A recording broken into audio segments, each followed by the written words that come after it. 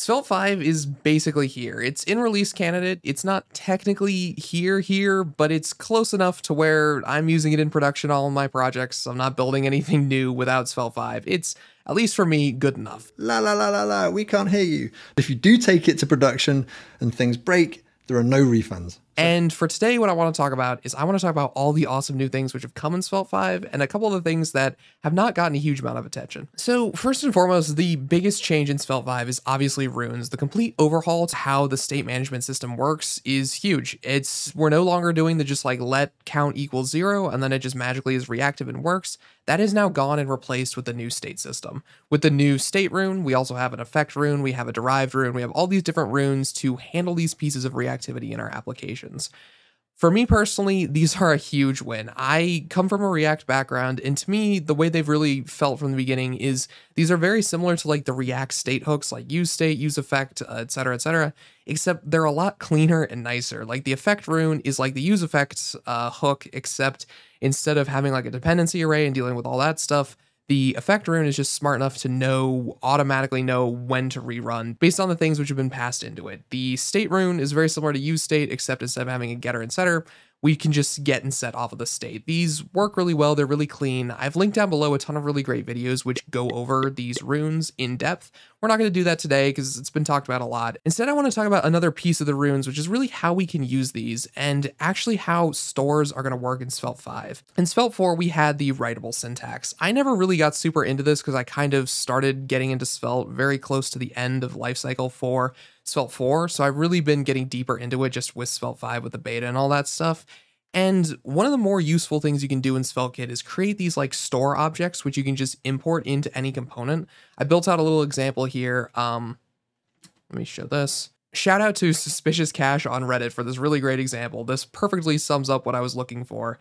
And basically what I did is we create this little counter, which is actually a class, and I'll talk about why I think that's a good thing in a second. We create this counter and we can then work with it within our application and also share that state as like a source of truth between different components.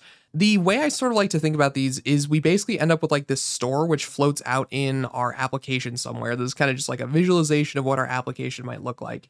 So we have our page.svelte, which has all its state and stuff like that, and we're using the counter in our page.svelte. So these guys are communicating back and forth. We are holding our state and storing it in here, almost like, I don't know, this is very back-end brained, but kind of like imagine like a database almost, if that makes any sense. We sort of have like this data store, which is storing our counter value. We have a bunch of methods that we can work with, and we can consume that in our page.svelte. But we also have our increment.svelte over here, which is a component which we are then socketing into our page.svelte. And normally it'd be a huge pain to share that state between the page.svelte and the increment.svelte. Traditionally, what often you would do is you do like prop drilling or something like that. In React, you could use something like context. All of that works. But in here, what we can do is we can actually just connect this counter to our increment.svelte. And then whenever we make a change to our counter within our page.svelte, that change will also be reflected in our increment.svelte because they're pulling their data from the exact same data source. And the way this works in code is really simple. In my little demo.svelte.ts, I create this counter class.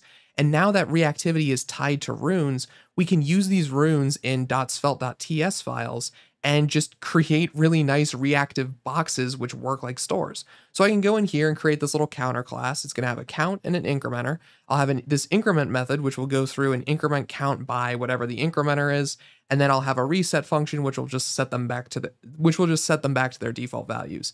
Down here at the bottom, I create a new counter and I export it. And then what I'm doing is within my page.svelte, I'm going to import that counter, and I'm also going to import that counter in my incrementer.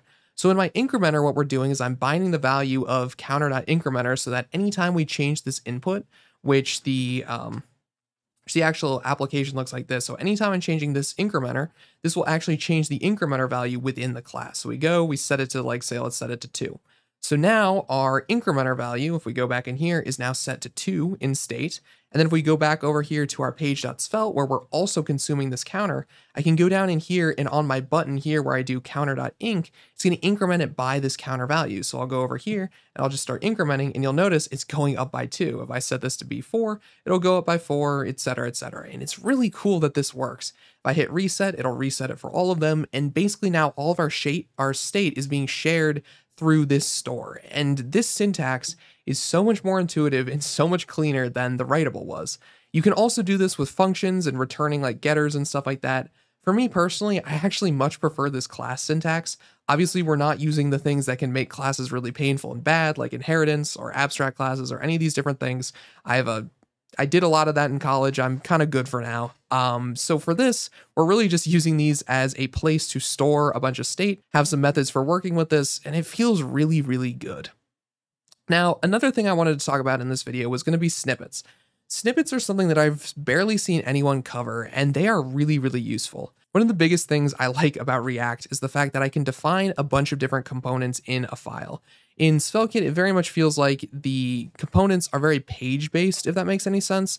Like, certainly in SvelteKit, we have like our page.svelte, and then that page.svelte has associated with it like the server actions and the load function. And it's all very grouped page-wise. And with our markup, before, the only way we could get something to be like repeatable is we had to abstract that out into a component in a separate file. I couldn't just write a little snippet of code and repeat it, which I did all the time in React. I really liked being able to go down and say, you know, for my to-dos, if you're doing like a to-do app or something, you can go through and just create a to-do component. And then in your loop, you can go through and just render out that to-do component instead of having to stick all this markup in here. That also means we can use this elsewhere, etc. It's really nice to have. And now with Svelte 5, we can finally do that. This new snippet syntax is really intuitive. And one of the things that it really benefits from is another major Svelte 5 change, which is that TypeScript just works everywhere. Before, it didn't really work in the Markdown. You couldn't add it, like if you had like an on-click function, or probably the most egregious example for me personally was in like form actions and stuff like that in the progressive enhancement.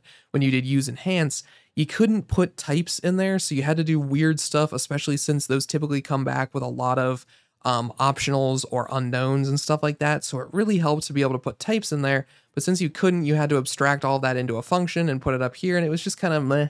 But now we can just do all of that in the code because we can run TypeScript in here. We're giving this to-do data a type of name and ID. And whenever we go down here to this @render method, this @render is what actually renders out our to-do.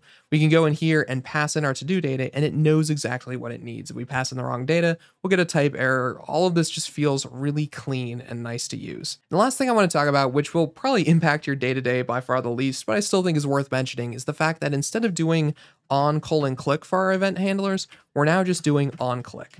I think the easiest way to explain why this matters is just from the documentation itself, because this is, like I said, it's more niche, but it is useful. What it allows us to do is it'll make passing props down into components and stuff like that much simpler and easier.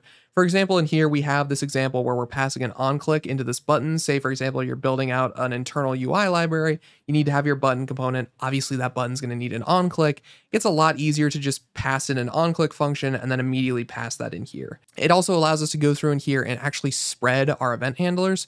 So we can have props coming in from props, and then we can just spread those into our button and pass in any different event handlers we provide. An on-click, whatever else we need to add, makes that a lot simpler. I think the best way to sum this up is the way the Svelte team did is the whole reason they did this is to reduce the learning curve, to remove boilerplate, especially around create event dispatcher, which was pretty bad beforehand, to remove overhead of creating custom events. Because now that they're just functions, there's no like weird custom Svelte stuff you have to learn. It's just like, okay, we're passing functions down into our components. Great. It makes a lot more sense. It allows us to spread. It allows us to know which event handlers need to be provided to a component. It allows to express whether or not it's required or optional. This is a big one. And also, it just increases type safety, which has been a big theme in Svelte 5. Overall, I just wanted to call this stuff out and kind of bring attention to this. Like I said, Svelte 5 is basically here. It's not technically production ready, but I'm using it in prod, and I think most new projects should certainly be started with the new Svelte 5 stuff. Definitely go try this stuff out. With snippets and classes, it is a whole new framework and a whole new world. And I think this future of SvelteKit is very bright. I think for me personally, this has really kind of just become my favorite framework. It vibes really well with my brain. It just kind of works for me. I know Next.js clicks with other people better. I've tried out Nuxt lately, and Nuxt works really well too. But just for me, this just makes the most sense. I've been really enjoying it. And yeah, if you guys enjoyed this, make sure you like and subscribe, and I will talk to you soon.